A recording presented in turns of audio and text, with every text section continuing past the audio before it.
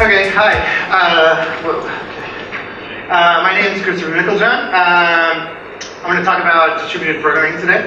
I'm a PhD student at 3 universities in 3 countries, because that's how simple this is. And so I'm at the Université Catholique de Lyon in Belgium, Technico in Lisbon, and Northeastern, most recently, Northeastern University in Boston, Massachusetts.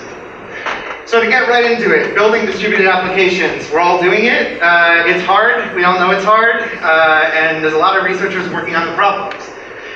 To kind of summarize the challenges here, normally what we do is, we'll deploy a bunch of servers, we'll typically pick some Amazon region here. Let's say I've picked the Los Angeles data center, for instance, and I deploy all my cloud services there. Now the challenge here is that when we're building distributed applications, our users, if they're using mobile devices, are all over the world. And so it's kind of unfair, especially if you're playing a game, if the user that's in Auckland, New Zealand, and the user that's in Paris, France, is competing with round trips with the person who's in Kansas City, for instance. And so typically what researchers and practitioners do today is they geo-replicate their applications. So they replicate their entire application, so let's say the European availability region and the Singapore, the Asia-Pacific region. And so kind of the challenge here is consistency, right? And so if we had kind of the ideal, the gold standard, the geo-replicated, consistent, strongly consistent database, like if you were Google and you had a system like Spanner, well then it'd be really easy, because I could just deploy my servers wherever I wanted them. I would deploy the same copy as the application everywhere. And I would use a leader election algorithm like Zookeeper or Paxos or something like this to basically totally order all of my events in the data center. And then I would run another Paxos group across my data centers. Hello? Okay. All right, so this will be slightly more exciting and challenging. And so I would run a Paxos group using my leader nodes, geo-replicated across the geo-distributed data center, and I would then totally order my events there. And so this is really nice because I have a global total order of events, and I have a local, in each data center, total order of events. This is the ideal. What do we know about the ideal? Well, the problems here are pretty clear. Well, first, the benefit is that having a total order across all of your events, whether in the data center or whether if it's locally, allows you to succeed at imperative programming.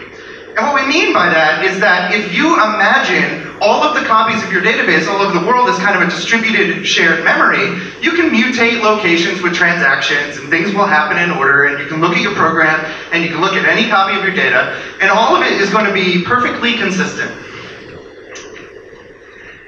The nice guarantees that this transactional system gives you is that you get these 2 very important properties of the kind of ACID transactions. The first being atomicity, which means that you can atomically, all or nothing, commit groups of items, and you do not see, you see all or nothing. You don't see some subset of the changes be committed. And second, the strong property of isolation, or what's referred to in database literature as serializability, which means that you do not see intermediary states. And so you can think of this as every operation happens and is mutually excluded from one another. So this makes programming at the geoscale very easy. Now the key insights here, obviously, this is slow. If I have to wait for communication with data centers located all over the world, I'm going to be waiting a while, because the speed of light is not changing at any time, in the near future. But the benefits that we get is that it's really easy to program. We can take a program that runs on one machine with multiple threads using locks. We can deploy it geo-replicated using transactions that are serializable and atomic. And then everything will just work fine. So this is great. The problem is, if one of these things goes down because there's a network partition or a failure, well, the whole system is going to potentially, to preserve safety, will sacrifice liveness. Now that's the ideal. What's the reality? Well, if you're building applications today, usually they're not all the same thing. They're usually running different pieces of software. Those different pieces of software have different guarantees.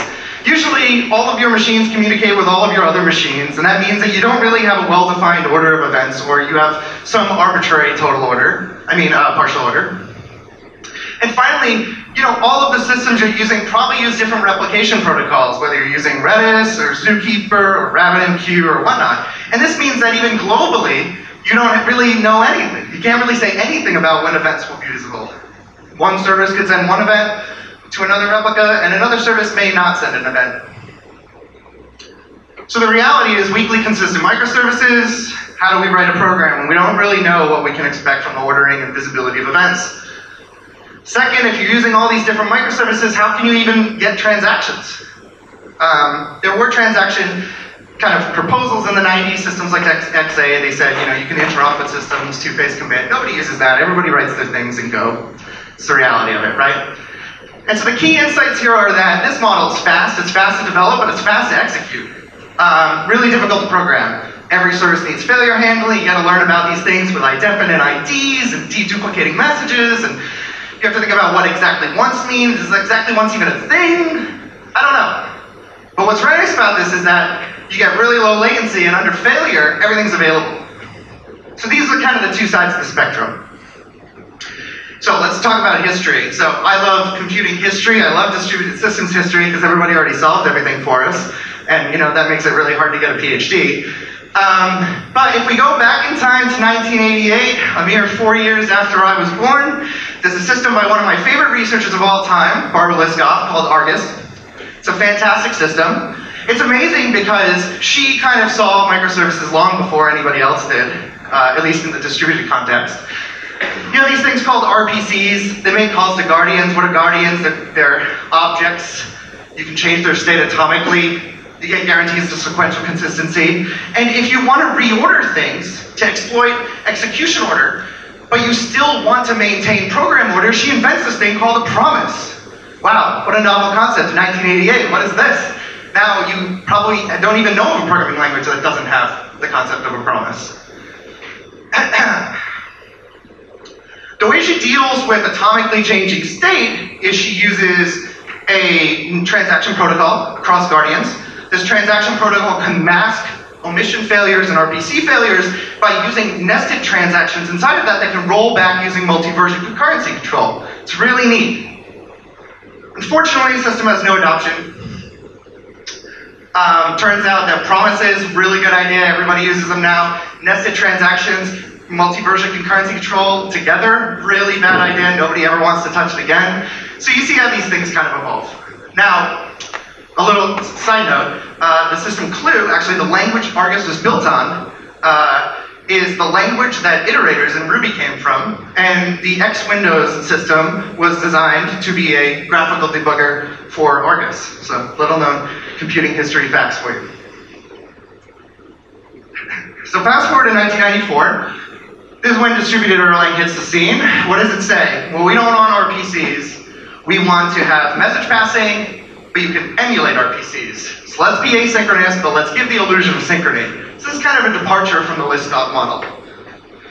Instead of being able to transact across actors, you just make actors kind of model a database. You can do transactions across them. You get strong consistency. Turns out distributed Erlang's database fails in horrible ways where it loses your data sometimes, so don't run it at geoscale. But what's interesting here is that just by changing the model a little bit, making some things asynchronous where they're synchronous, still exploring transactions, you get massive success. Look at this, the AXD 501, first system to ever achieve the mythical, whatever they say it was, 99.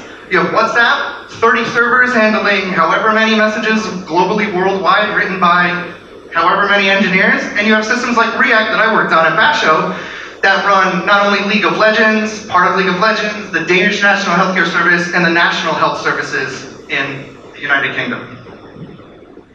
So fast forward to 2018. So I focus on 2018 because 2018 is the year that Orleans introduced transactions, but Orleans obviously predates this by quite a bit. But what Orleans says is, all right, let's make the actors transparent, but let's go back to RPC calls. We'll assume synchrony, and then allow you to add asynchrony. So kind of reversing Erlang's decision on the model, giving you asynchrony where you want it.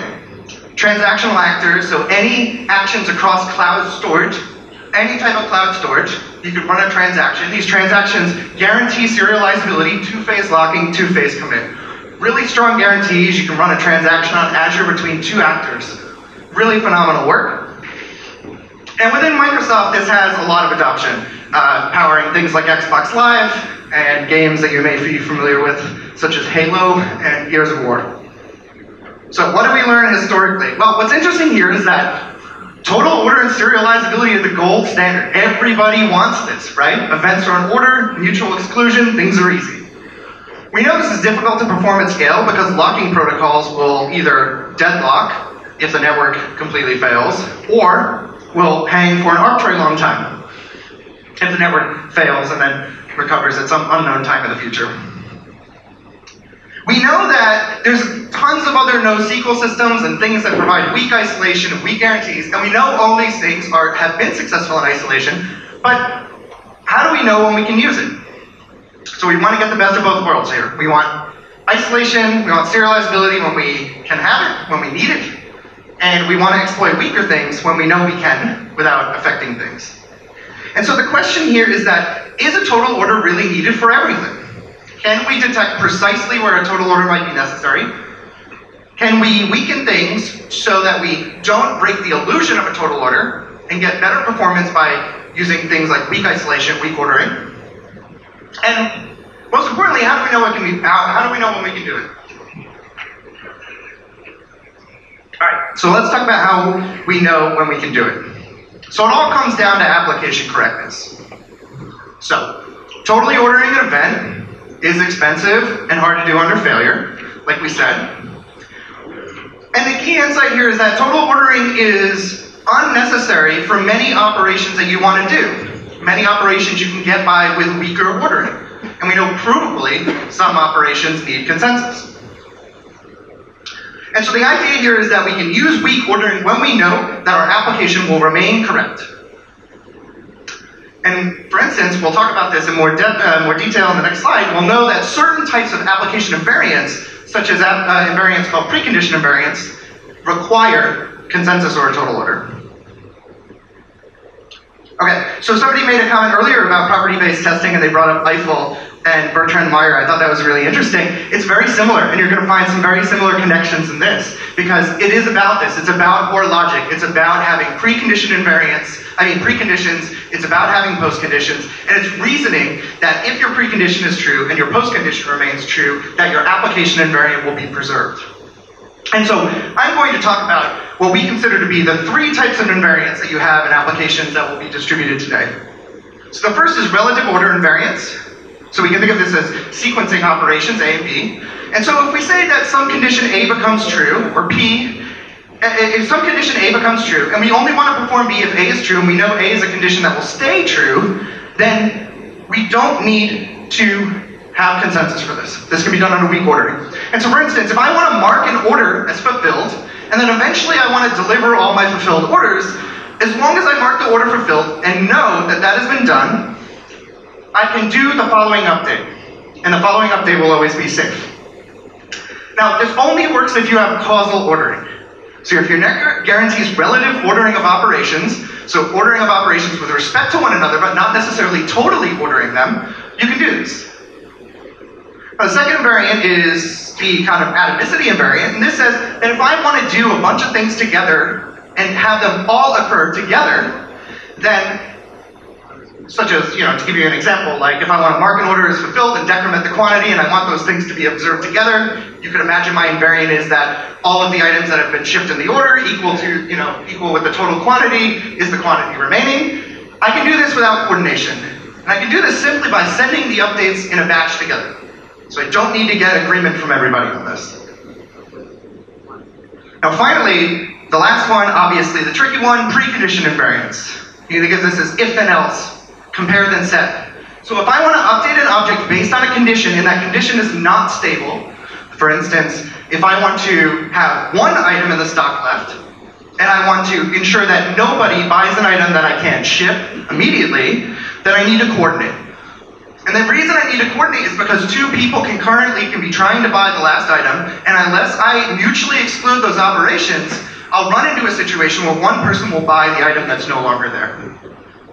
And so the idea here is that weak ordering is sufficient on invariants that we call AP invariants. These are invariants that only need kind of causality, which can be provided under AP, and only need to have matches of groups go together.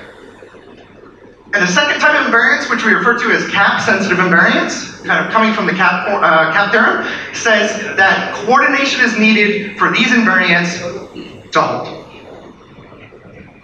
Okay. So now I gave you kind of the landscape of what kind of our ideal way of building distributed systems are. What I'm going to do is present a research agenda, and this research agenda is going to be the work that me and my colleagues have done working towards building systems that have these properties. So we're going to assume that our system is built on a actor language here, such as Beam, Erlang, or Elixir. We'll assume asynchronous message passing between actors. We're going to build a communications layer on top that's going to provide reliable messaging with ordering guarantees that works for a large number of clients at geoscale. On top of that, we're going to build a consistency layer for handling conflicts. So if conflicting operations happen, how do we deal with them? And then provide transactional support. And then finally, the last kind of piece is we need to know when we have to coordinate. And so we'll briefly talk about some work in the static analysis area that will allow us to know when an operation provably needs consensus. So we're going to focus on this layer today, which is the majority of the work that I've been doing for the last 2 years, and is the subject of my tutorial. It's more of a part of it. Okay. So communication. So we're going to talk about a system that I've been working on. This system is called Partisan. And Partisan is a replacement for distributed Erlang. So if you're not familiar, distributed Erlang is a system for allowing groups of Erlang nodes to communicate with one another. In this model, all nodes communicate with all other nodes in the system. To detect failure, nodes will periodically heartbeat their neighbors, and they'll consider a node failed if the node has dropped a particular number of heartbeats. It will provide single-hop point-to-point messaging, so as you see by this topology diagram, any node can message any other node with a single hop. Nodes will communicate with one another, so each node can run several actors or processes on it. Nodes will communicate with one another using a single TCP connection established between the nodes. And finally, it's assumed that a single network topology, this all-to-all communication, is ideal. It's one size fits all. All right? So, first thing I'll tell you is single TCP connection is a bottleneck. If you've ever run React, you probably know that already. All-to-all heartbeating is expensive. There's been a tremendous amount of academic work, such as systems like Console that use the swim algorithm to try to avoid all-to-all heartbeating without having no bound on how long it takes to detect a failure. And then finally, I'll tell you that distributed Erlang is not one size fits all. So, what is our work? So our system is a system called Partisan. This has been about the last 2 years of my life working on this system. It is an alternative distribution layer for Erlang and Elixir applications that can run alongside distributed Erlang. It provides point-to-point messaging, failure detection, just like distributed Erlang does. It provides best effort message delivery, so asynchronous message passing. And it provides callbacks so you know when nodes have failed and you can take action. One of the notable features of Partisan is that it has a pluggable network topology. We'll see what that means. This is all done at runtime. You do not change any aspect of your application. It's done automatically for you. And each of these backends provides various optimizations. We'll briefly talk about these. Specifically, the runtime comes with algorithms for computing spanning trees lazily and for providing causal messaging and unreliable delivery. So let's talk about the backends. So first off, we have a backend. It's called the full mesh. The full mesh looks exactly like distributed Erlang because it is our reference implementation to make sure that we didn't screw anything up. And so all of our tests run using this. The notable difference here is that gossip about who is in the cluster is, membership is gossiped to all the nodes in the cluster using a CRDT. And instead of heartbeating, we maintain active TCP connections. And when those TCP connections drop, we consider that a failure. So this is more efficient than the heartbeating technique. Finally, yes, this is exactly the same as distributed Erlang. The major difference is we did it as a library. We did not write a bunch of C code in the runtime because I despise writing C.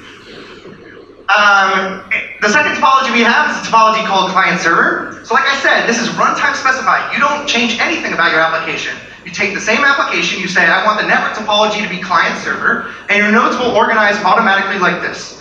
So your clients will talk to your servers, and your servers will talk amongst each other. And when clients want to send messages, they route messages through the server. So the server serves as rendezvous between clients and other clients in the system or other servers.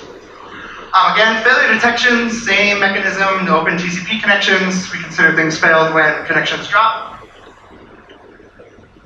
And kind of the one that we spent about a year working on is one that's called HyperView. It comes from the paper with the same name. And HyperView is the one that is really neat. So the HyperView backend supports large-scale networks. It's designed and been evaluated in a simulator for 10,000 nodes and beyond. We've operated it empirically on Google Cloud Platform and Amazon, whatever it was, EC2, at anywhere between 1,000 and 2,000 nodes. We're hoping that by the end of the year, we'll be at 4,000 to 6,000 nodes. And the way this works is, to achieve this scale, all of the nodes need to not know about all of the other nodes in the cluster. This is the thing that gives you the big scalability. And so the way this works is that the green arrows designate active connections, or the active view. This is usually ordered in the numbers of tens of nodes you know about. And then they maintain a view called the passive view, which is used to repair nodes in the active view when nodes in the active view fail. And so this is usually logarithmic on the maximal size that you want to support in the cluster. And what happens here is that this cluster will compute this unstructured overlay graph in a decentralized manner, and will try to optimize nodes out as it can, and it will continue churning and optimizing until the graph forms a single connected component, so that all nodes can reach all other nodes transitively. Failure detection, again, you're going to hear this over and over. It's TCP connections. But what we also do is we maintain TCP connections to some members in the passive view. So when a member in the active view fails, we can swap it out with a member in the passive view and reorganize the network and continue to churn until we can reach a single connected component. Now there is some nuance in this algorithm because it is probabilistic. So a node under really fast churn, so I like to save money because I'm an academic and they don't give me very much. And so when I wanted to run an experiment with 2,000 nodes, I'm like, can I bootstrap a cluster in 5 seconds and then shut it all down and only get billed for a partial hour? Well, it turns out when you add and remove things really, really fast, some people get evicted because the optimization algorithm is like, doesn't know what's going on, and it will boot some members out. And so for systems like this to succeed, you kind of have to, under certain adversarial conditions like high churn at extremely fast rates to save money, you have to kind of tweak some things. But so the algorithm is probabilistic, and our strategies for dealing with that is that when nodes get disconnected, they reconnect, and normally the graph stabilizes. Finally, and we're going to talk more about this, but as of about a year ago, or no, as of about 4 months ago, our HyperView system only allowed nodes to message other nodes that were directly connected. And we'll change that today. All right, so let's talk about optimizations. So once you have this kind of network topology, you got to optimize it. You got to get better performance. And so the first thing that we did was we decided a single TCP connection is not enough. And so what we do is we enable multiple TCP connections between all the peers to enable parallelism. This allows us to partition different types of traffic based on partition keys. It allows us to do automatic routing based on process IDs that give us kind of best effort FIFO guarantees between senders and receivers.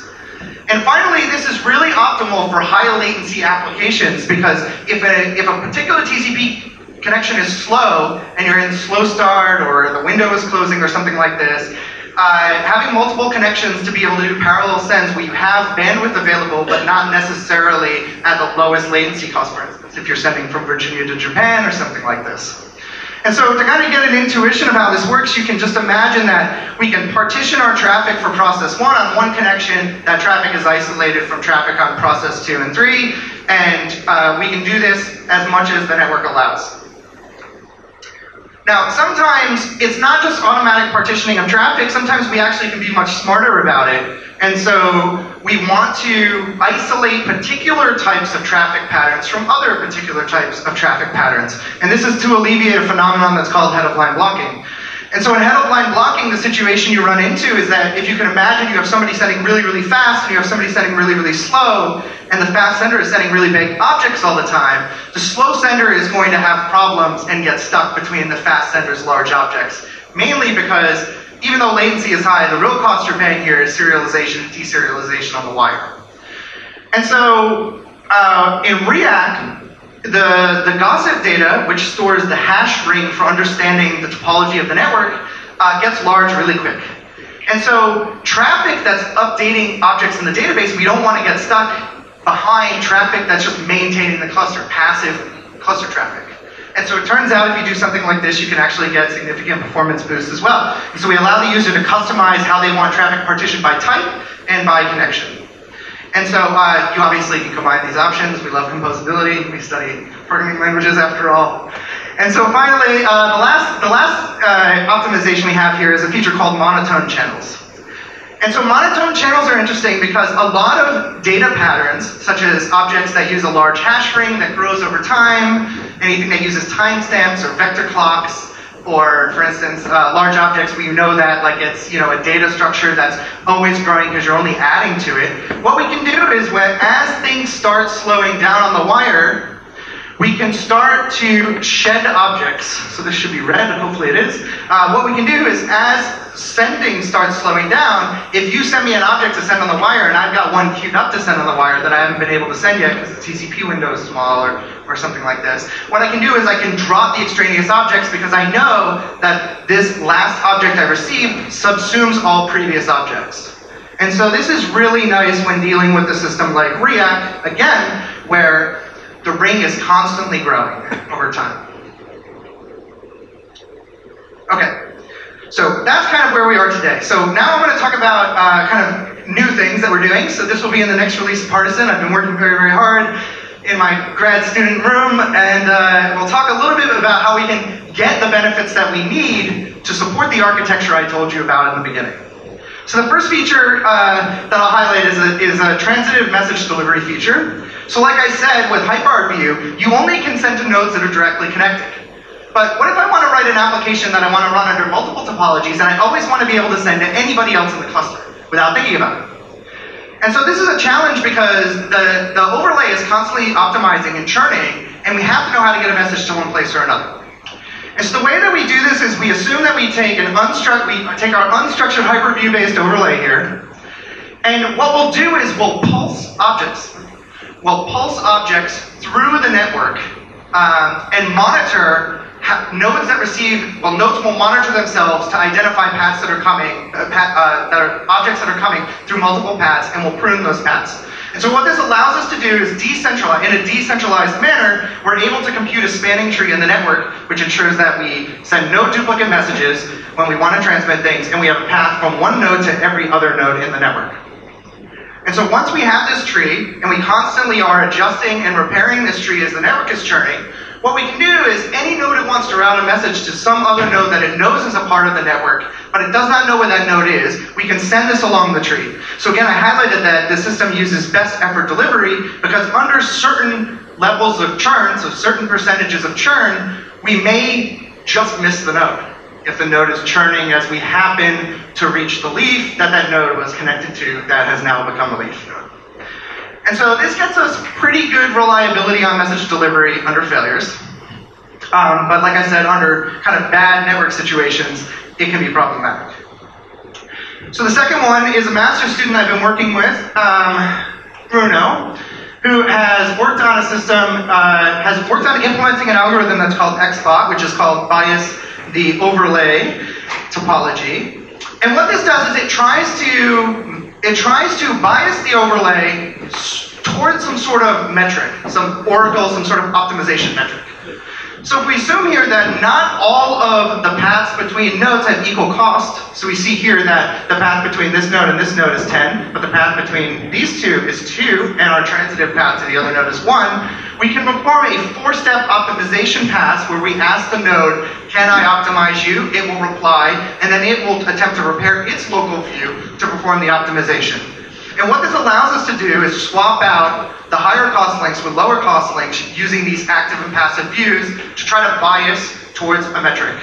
And so this metric here could be latency, but the metric can be an application specified metric that allows us to skew towards some other thing. It just has to be a total order where the values are comparable.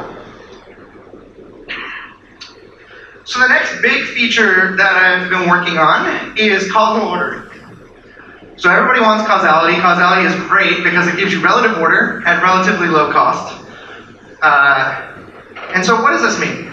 So between two nodes you have FIFO, which means that if I send you a message, those messages will be received in order. And what causality does is it generalizes this to say that it's also the transitive ordering between other messages in the system. So this is very important when you have an overlay where messages can take multiple paths because the network is changing, because FIFO guarantees do not hold if the network is constantly changing and you're transitively delivering messages to other nodes. And so we assume we have Alice, Bob, and Charlie. Alice will send a message to Charlie. That will be message A. Then Alice will send message B to Bob. Now when Alice sends message B to Bob, we know that B has a causal relationship to message A. It happened after. The FIFO guarantee holds on that connection. Now, if Bob was to send a message to Charlie with message C, and that message happened to arrive before message A, this would violate causality. And so, message A should not be delivered before C. Message A should be delivered, message A should not be delivered after C. Message A should be delivered before C. And so what this causal ordering algorithm does is, at some cost, will ensure that these messages are properly delivered, respecting causal order. Now, there's a clear problem here, right? What happens if message A never arrives because of a network partition? Well, in order to preserve safety, the system will not allow, it won't allow progress. It will not be live. It will prohibit the delivery of any other message that's a causal dependency of A, and that's basically any message C sends to anybody. That then references back to C. So what do we need? Well, we need reliable delivery.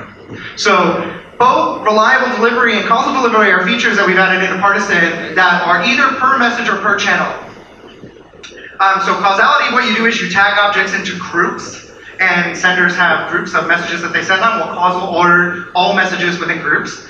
And then you can selectively opt in for per channel or per message acknowledgements. If you're using causality, it says that for all messages that are causally ordered, you need to have reliable delivery. Reliable delivery is pretty simple. What we basically say is that, you know, a message is basically stored in a buffer. The buffer is durable. We won't remove the item from the buffer until we receive an acknowledgement, and we'll continuously retransmit the message until we have an acknowledgement. And so your application, at least at our current implementation, has to support at least once delivery. So we're not implementing the identifiers for you. That's an application concern, but at least you'll know that you'll get at least once delivery. So, that basically wraps up our work on the communications layer. So Partisan is an open source library. It has some adoption. It's got some adoption in the open source community. We've got a couple of commercial users of it. And so this is really nice. So this stuff's ready to go today, and the new features will hopefully be in the new release in the next month or so, where their PR is being code reviewed now. So what I'm briefly going to do is talk about the last two squares here, the consistency layer to highlight some other interesting work that's going on, and then the application layer to highlight the consensus piece. So you can understand the whole picture of effectively what my thesis, hopefully, will be. So consistency. So you know, when we have this, if we don't have the total order, we don't have serializable transactions, and we use causal order, we're ultimately going to run into updates that happen at the same time that are going to conflict with one another. And so to mitigate this, what we do is we build on top of CRDTs. You may or may not be familiar with them, but you can just think of them as abstract data types that have merge functions, so conflicting updates always can merge to a value. And if you're interested, I'm giving a whole workshop tomorrow on that. And you can think of it as this. So if Alice is adding one to a set without coordination, Bob is adding one to a set and then removing one from the set without coordination, and then they exchange messages, the problem is that how do I resolve this to something that makes sense? And so one type of CRDT, which is a concurrent addition wins set, would say, well, it's simple. The answer is 1 is in the set, because Alice added 1, and Bob added 1, and removed 1, and Bob did these operations before he witnessed Alice's add. And so Alice's add should win, it should stay, because Bob never observed Alice's add to be able to remove it. And so these data types come in a variety of flavors, but the general idea is that with weak ordering, we have to deal with conflicts, and this gives us a strategy for kind of dealing with these conflicts in a programmatic fashion, so you don't have to, you know, if you're familiar with, you know, iCal or whatever, when it pops up that dialog and it's like, hey, you modified this object in 2 places, and I can't tell you what the changes are, here's the timestamp that maybe makes sense, pick one. So this is much better than something like that. Now, once you are able to modify one object, you need the ability to modify multiple objects at the same time. And so a protocol that my group worked on a couple years ago called Cure is a protocol for highly available transactions. So these fulfill our second property, where you never need to coordinate, you never need to totally order transactions, and you get atomicity guarantees. And so we think of Alice and Bob here, and what we do is Alice says, I would like to increment a counter and add 1 to a set. This is packaged together in a transaction. Those operations will be shipped. And then these black lines represent kind of the causal frontier here. And so at this stage, Alice, whenever she reads, she will know that she always sees the effect of her own rights, because causality guarantees that. Now, if Alice runs a transaction to increment again by 1 and add something to the set, and then Bob attempts to decrement by 1 and remove 1 from the set. This is a bad example because that should be adding something other than 1. Debugging slides in real time. And the idea here is that when all the updates are applied, the conflicting operations here that happened at the same time, the increment and the add, and the decrement and the remove, these two operations can be merged.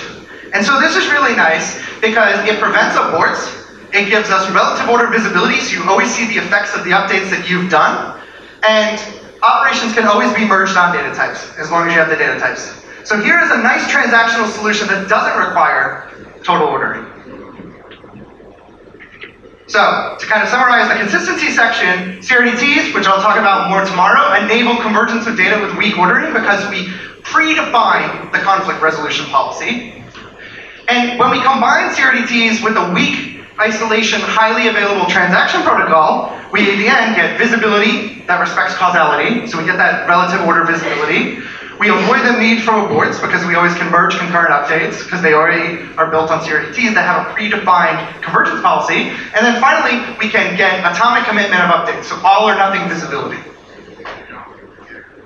So this is great. And I've shown you a communication system that gives you causality. I've shown you CRDTs. I've shown you highly available transactions. And I've told you that out of those 3 invariants, I can enforce the relative ordering invariance, and I can enforce the atomicity invariance. That's great. So what about the precondition invariance? So, static analysis, or a form of verification and static analysis. So, that title is wrong. But anyway, so the problem here to demonstrate of this precondition invariant again is that if I have Alice and Bob who use a joint banking account, both check the balance of the account, and the balance is 500. This is causally consistent. You know, everything's fine, no coordination. But the problem happens when they both attempt to withdraw $500. Or let's say one is trying to withdraw $501. And our invariant is that the balance of the bank account needs to be non-negative.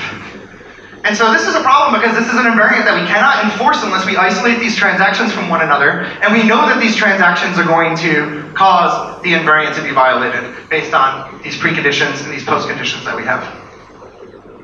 And so this is very, very much work in progress. It's a paper by my colleagues at Popple a few years ago on an initial approach for this, and now we're kind of trying to explore how we might apply this to microservice architectures and more general applications, and not just the specific applications we've worked with previously. But the idea here is that what we want to do is specify application invariants that should hold. And we need to examine all of the possible concurrent operations that will run with those invariants and ensure that the invariant is stable under these operations. So we would say the invariant is this non-negative balance, and we would see that, well, a withdrawal of 500 and a withdrawal of 501, for instance, would cause this to be violated. So we would compare all possible combinations of operations that can concurrently run to determine if the invariant is stable under these operations. Now once we do that, now we know where we need to coordinate. And so we can instrument applications or perform some sort of code synthesis to add some sort of mutual exclusion, some sort of distributed fence, if you will, to prevent these operations from running concurrently together. Okay? And so the techniques here that have been looked at by a variety of my colleagues and that we're going to continue looking at in the future here are how can we annotate a program accordingly with this logic that currently, at least in this work called SCSI, is done using first order predicate logic through a language called Boogie. We want to try to figure out how we can determine this and perform the analysis. The analysis is very straightforward once you get the annotations right, but there's always this challenge of how do you ensure your annotations match your actual implementation. This is kind of one of the big verification challenges to prove that programs are sound. Okay? And so that's kind of the story so far, and it's very much a work in progress. And so I'm going to just try to wrap up and leave you with some interesting points here. And it's basically just reiterating the beginning. So again, consensus is safe. We like systems like Cloud Spanner. We're willing to pay for systems like Cloud Spanner and CockroachDB, sometimes in terms of performance, sometimes in terms of money, depending on which one you pick. We like to pick these because these systems are safe and they're very easy to program. And they're very easy to program because our computing models today for building distributed programs assume shared memory. And because of this, and they assume kind of imperative programming, because of this, having a total order over memory locations is very, very nice. It's very easy to reason about. And obviously this limits fault tolerance and high scalability and high availability. And an example of this is with at least Spanner. CockroachDB is kind of like an open source Spanner without true time, and no longer is the system strict serializable, it's now serializable, and then you sacrifice some other guarantees like the performance is much slower because you have to wait much longer if you're using NTP and you don't have atomic clocks. And so you pay for this, and you're going to pay for this on some metric, whether it's fault tolerance or performance or latency or whatnot. Weak consistency or weak isolation enable performance. There are an insane number of weak isolation protocols. Parallel SNAP, if you look at some of these things, you have Cure, General Rain, Eiger, Walter, all these things. There's all of these protocols that either provide weak isolation or causal consistency or stuff like that, but nobody knows what protocol is right, because there's too many of them, and the subtleties are so small because somebody's PhD thesis depended on them finding a difference between two protocols. And so they did, and now we have another. And so the challenge here is that we need to know when it's safe to be weak, and we need to know which protocols we can use. And so at least where I think the work and the interesting work to be done is that we want to provide language support for doing this. We want to have languages where we get strong messaging guarantees built into the language, so we don't have to write all of that nasty serialization and communications code ourselves. It's a waste of time and cognitive overhead. We want to have transactional semantics so that we can do things together and not always have to write code that assumes that every possible thing can fail, because that's not fun. And finally, we want to have static analysis so that we can know exactly the places where we need to be strong. And then we can be weak everywhere else, and it's like we were running with a total order all along. Okay? So thank you very much.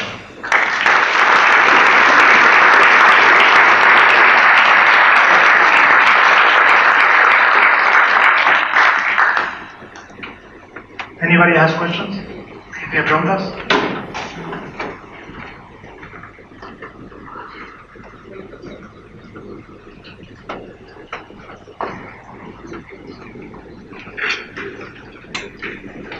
One thing I've always been, sort of scared about weak consistency in CRDP systems is the boundary for a merge to happen is technically it is unbounded, right? A merge can eventually never happen. Are there systems that take this into account and maybe monitor this and bring awareness over whether merges are not happening? Yeah, it's a great question. So the garbage collection problem is directly related to this merge problem, right? And so the garbage collection problem is interesting because, when I at least worked on React, so before the CRDTs that generated no garbage were invented, there were CRDTs that generated a real lot of garbage. And so we're like, that's fine, let's do distributed garbage collection, it's easy, right? And so you always had some message or some value on disk that you thought was gone. And then 2 months later it comes back, and then all the garbage comes back, and that sucks, right? And so it's a really big challenge. So I'll just highlight 2 bits of work that you may find interesting to follow up on. So one is Peter Bayless did an analysis on databases called probabilistically bounded staleness. And what this says is you can look at how often nodes exchange, you'll know the diameter of the network, you'll know the exchange interval, you'll know possible levels of throughput on value changes, and you can place a very, very high confidence bound on how long convergence will take. So that's probabilistic. The second approach is using a technique with causal stability or some sort of thing that computes a lower bound. So if all of your objects are tagged with a growing identifier, you can compute a lower bound, and then you know that lower bound is safe. So that basically serves as a memory fence, in essence, to say that all of the stuff that happened before here has happened, and so I know it's safe. And so kind of your question was about merges, but knowing when everything has been merged is very much a garbage collection problem, because it's knowing when I no longer need that value to be merged, or the value I would have to merge. Una pregunta.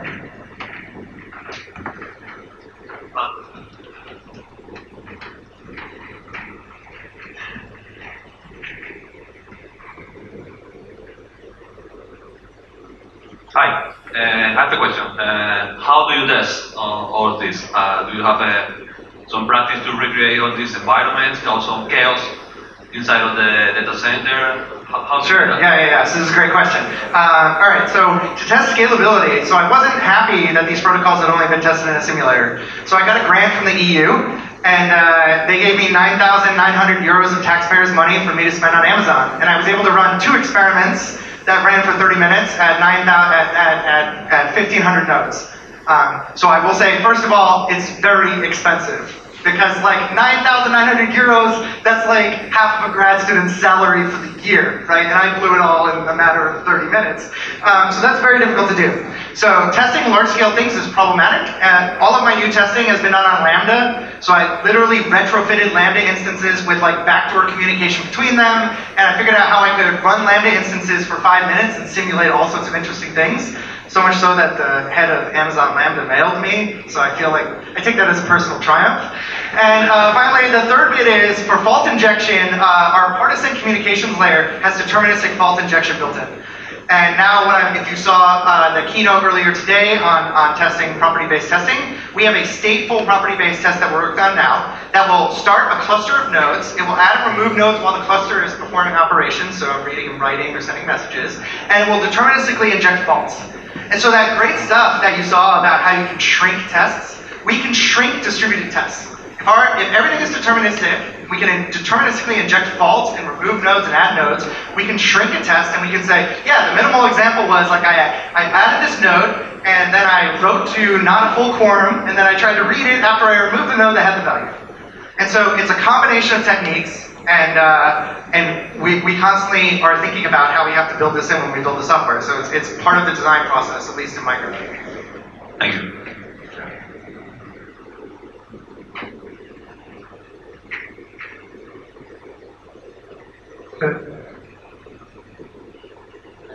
De paso aprovechamos porque hay un problema técnico, pero I have a question I always do to people that work or are specialized on distributed system.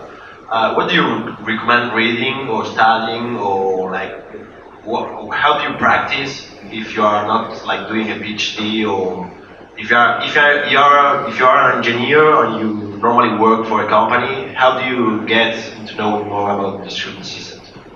Yeah, so at least if you want the academic view of things, which is incredibly grim and terrible, so like, you know, the academic view, there's a really great book called Reliable and Secure Distributed Programming. It's written by people at my university, Technical, and it's a great book, but it paints a really bleak picture because it's like, oh man, failure detection, it's unsolvable, and like, you know, consensus, if one node fails and everything's asynchronous, it's unsolvable, and like, you come away with this like, you know, how does Zookeeper even work? Like, how does that as a piece of software? Is it terribly broken? Turns out Zookeeper is one of the best around. So the academic view is really, really sad. From the practical point of view, I don't know. I guess things that I find interesting are, I like looking at things like systems like Microsoft Orleans, seeing how they built systems. So Orleans is a great system because they write a ton of academic papers, they give a lot of academic talks, but it makes real-world trade-offs. They say, sometimes under failure, this thing that's only supposed to be running once is running twice. And it will be for like 30 minutes until the system corrects it, and so we'll just deal with that. And so Orleans is like an academic type thing, but like with a real-world spin on it. And they say, yeah, this thing's unsolvable, so whatever, we'll do the best effort we can because we are building Halo and we need to make something work. So I think kind of looking at existing projects and then figuring out maybe the algorithms that they're using and then looking at the algorithms. And finally, I will highly recommend the paper called Paxos Made Live, which is about how they productionized the Paxos algorithm for the Chubby system at Google. And that paper is great because that paper is a real-world trade-off paper that said, here's the constraints, I need to solve this thing in the real world, so we gotta make it work, and like, here's what we figured out, and here's all the things we learned. So those kind of experience report papers are really good as well.